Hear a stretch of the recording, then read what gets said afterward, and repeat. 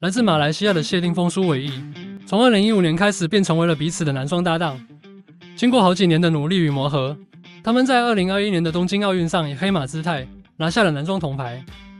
隔年更是一举拿下世界锦标赛男双冠军，成为大马史上首个羽毛球世界冠军。不过他们却始终无法突破世界羽联公开赛连冠的魔咒。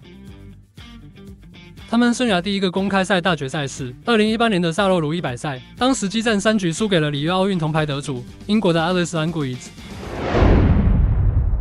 几个月之后，他们打入生涯第2个公开赛大决赛。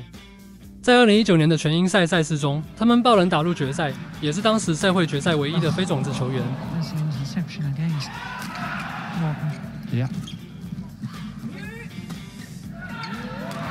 It's interesting to see the Indonesians completely control the rallies. And they would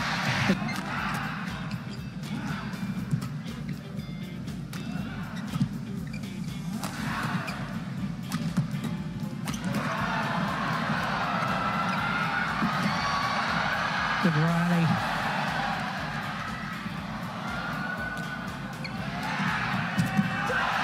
面对世界冠军老将，他们展现出各种韧性与顽强防守。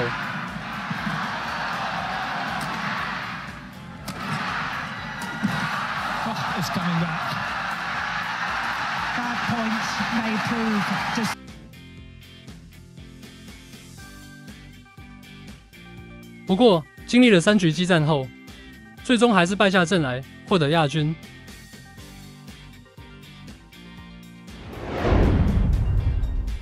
相隔了接近2年之后，在2021年1月，他们打入了泰国公开赛决赛，对阵台湾的里昂王麒麟。苏伟毅积极在中前场发挥他的优势，谢定峰负责在后场进行猛烈攻势。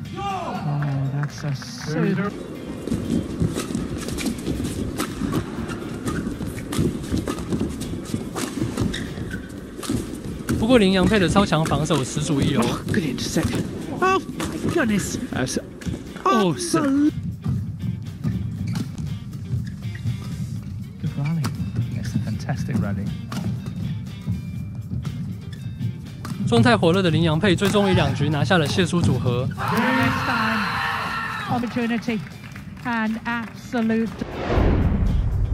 又过了2年之后的印度公开赛上，他们终于再一次打入决赛，与中国的梁王一较高下。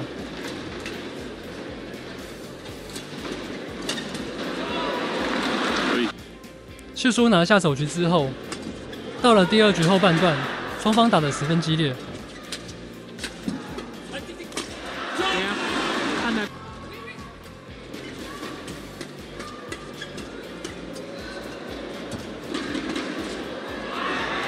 不过梁王最后惊险地扳回了1局。到了决胜局的时候，谢苏组合原本掌握着不少领先优势。但中国组合却轰出13比3的一波攻势。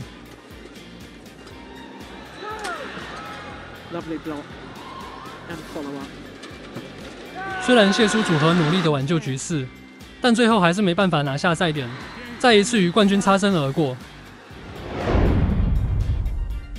在2023年的印尼公开赛大决赛上，谢苏面对的是印度的双塔组合，而在这场比赛之前，谢苏已拥有着对战8次全胜的完美纪录，可说是拥有绝对的优势。谢苏组合打出了不错的开局。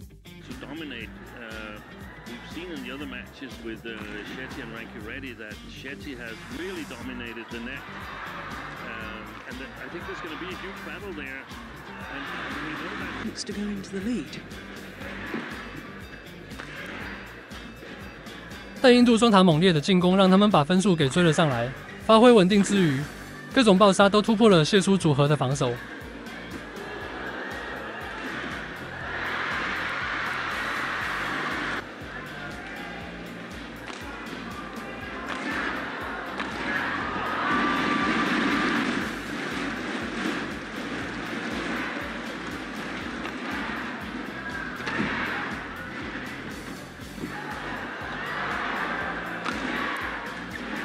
到了第2局后半段，谢苏组合发力连追4分，但最终还是无力回天。印度双塔最终拿下冠军，这也是他们对阵谢苏组合的首次胜利。Chia having a word with the umpire. 不到3个月后，谢苏在中国公开赛中打入大决赛，对战当时世界排名第3的中国第一男双梁王组合。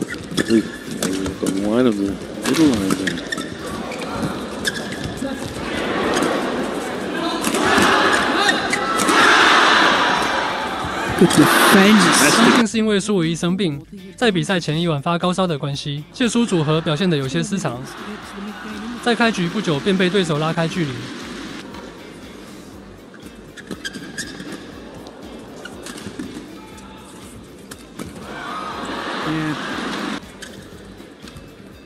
Nice. 到了第2局，梁王依然大幅领先。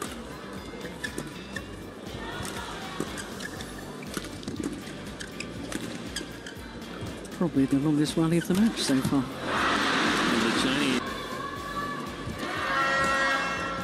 尽管谢苏组合一度缩小比分差距，但还是无力挽回局势。在生涯第6次的决赛中，再一次与冠军擦肩而过。And the first is China Open. 在1个多月之后的丹麦公开赛大决赛，是谢苏生涯的第7次的世界羽联巡回赛的大决赛。他们面对的是2022年全英赛冠军的印尼男双 Soh Wooi 谢苏在开局后一路领先，士气如虹。How you start, it's how you finish. Yeah.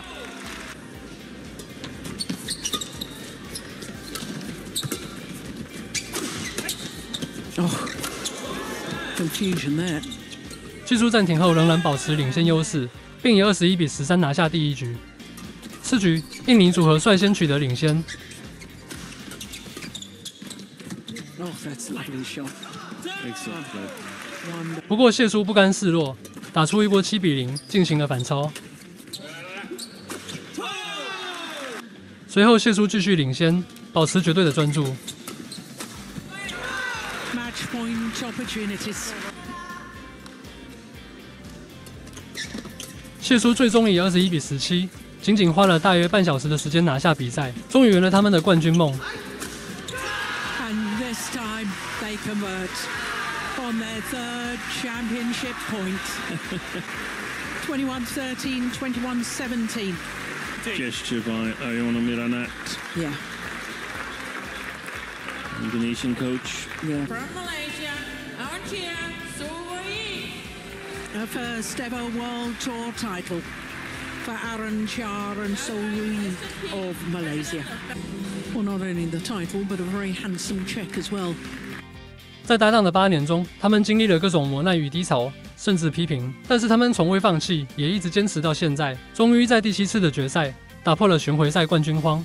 祝愿未来会有更多的冠军等着他们。为祝贺谢苏夺冠，以及感谢大家在频道创立2周年以来给予的支持，我们将送出一份大奖，请根据参加方法参与这项活动。